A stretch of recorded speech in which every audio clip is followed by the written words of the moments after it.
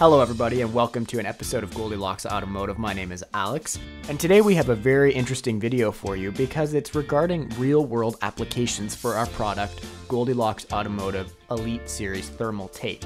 We were working on our car this morning and we found that we had a coolant leak. So naturally we checked our hoses and we noticed that this one had some issues. Now you can't really see it in this angle, so I'm gonna flip it and let me know if you can see where the problem is. Yeah, that's right. There is a nasty bubble here in the hose and that was causing it to leak out. How did this bubble develop? Well, our coolant hose is pretty sound everywhere else. It's almost in like new condition. But what happened is it's really close to our engine.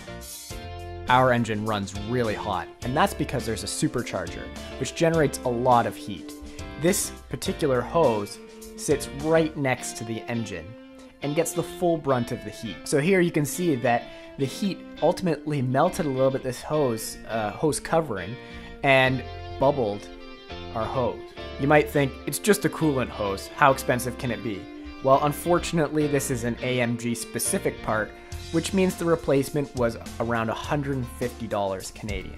Unfortunately we had to buy a new one. In order to prevent a repeat, we decided to put our Goldilocks Automotive Elite Series thermal tape onto the new hose. We didn't put it along the entire hose because most of the hose runs against the firewall in an area tucked away from the engine.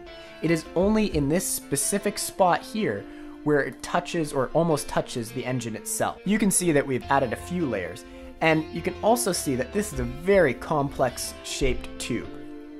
And that means that there are 3D compound curves around this area here. We have a video on how to install our Elite Series thermal tape, but it was done on an engine component that was basically just a box. Very flat sides, very straight sides. When you get to hoses and complex shapes such as air intake pipes that might have 3D compound curves, you'll notice that it is actually difficult to put down the tape if you don't know what you're doing. So in this case, we just wanted to give you a few tips on how to make installation easier.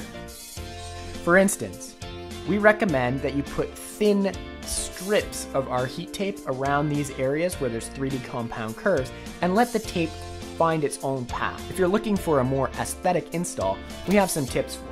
Here is one of our secondary air intake pipes. To install the Goldilocks Elite Series thermal tape on this part, we started with a thin strip and wrapped it around, kind of like a candy cane, around the pipe.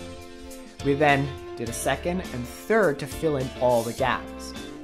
In places where there's a compound curve, such as here, we wrap thin strips around in a circular motion and then even thinner strips in the compound curve. This makes for an elegant install. We recommend going with thinner strips for more complex areas, as it reduces the risk of having liftoff. For more information about Goldilocks Automotive thermal products, visit goldilocksautomotive.com.